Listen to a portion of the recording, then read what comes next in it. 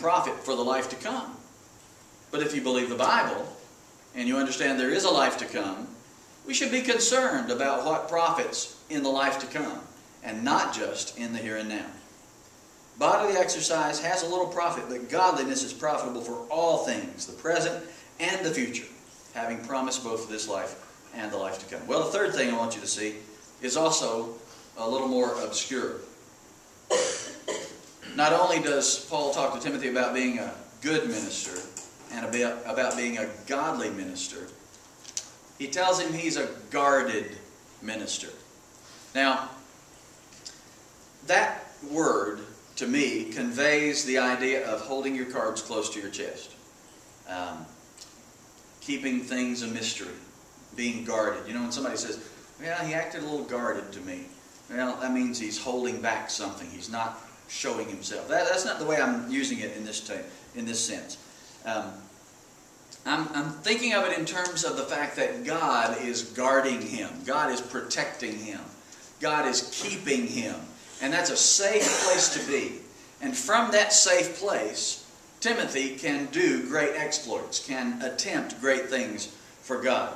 A couple of things I want you to see to underscore that idea of Timothy being a guarded minister. Notice in verse 8, he says, godliness has promise.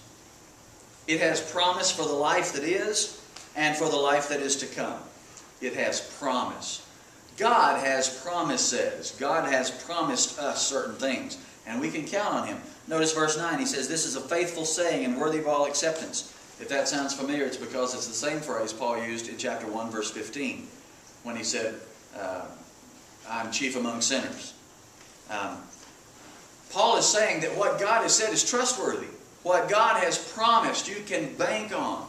Now, hold your place there and look at 2 Timothy chapter 1 for just a second. 2 Timothy 1 and verse 12.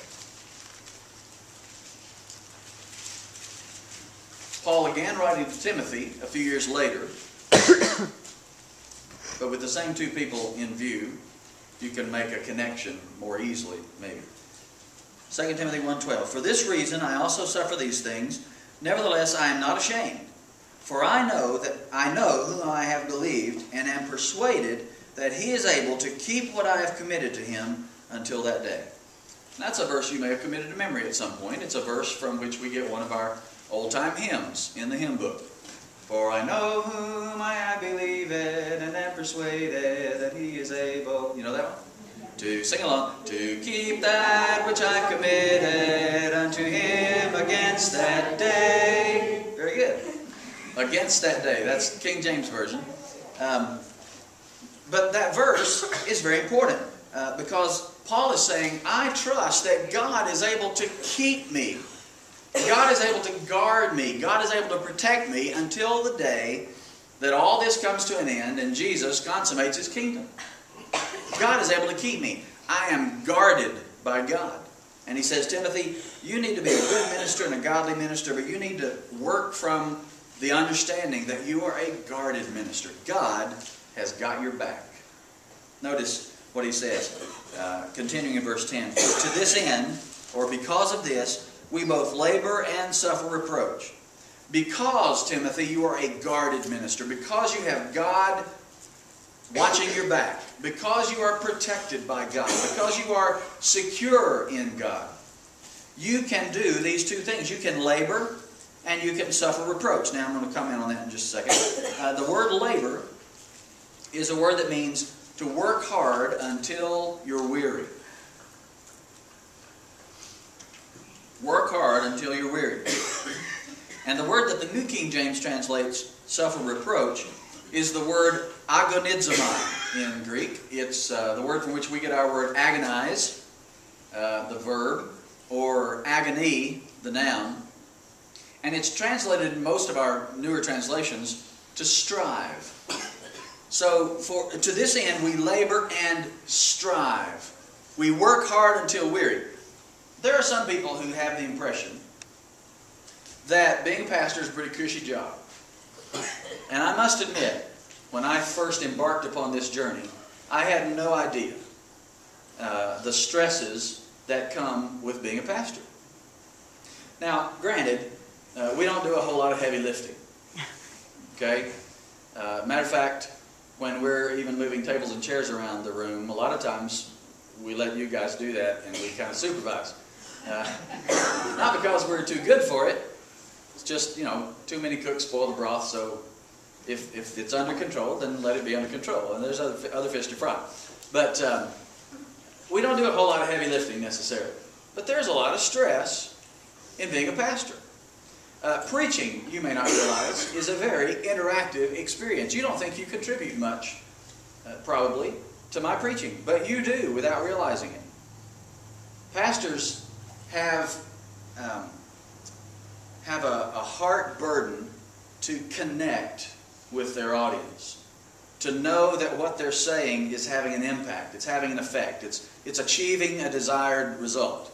And so, as I'm preaching, as Tim is preaching, we're constantly reading faces, we're watching body language, we're trying to figure out, are they getting it? That's why sometimes we have to preach for 45 or 50 minutes, because y'all just aren't getting it. See? You knew I'd find a way to blame it on you, didn't you? If y'all would get it quicker, we'd be through sooner. But it's a very interactive experience, and we're thinking, even as we're talking, we're thinking, okay, if they're not getting it, how can I say that differently? What do I need to do to drive that point home? I've seen, I don't do this, but I've seen some sermons or heard of some pastors who have their sermons written out, and out in the margins, thrust out hand here. You know, things like that. I'm not talking about programming something like that. But I'm serious, it's an interactive experience. It's not like being a college professor. I remember when I was in high school, one of my high school teachers told me, now when you get to college, she told the class, so when you get to college, you're not going to have teachers, you have professors. Now here's the difference. A teacher wants you to learn. A professor is paid to say what he knows.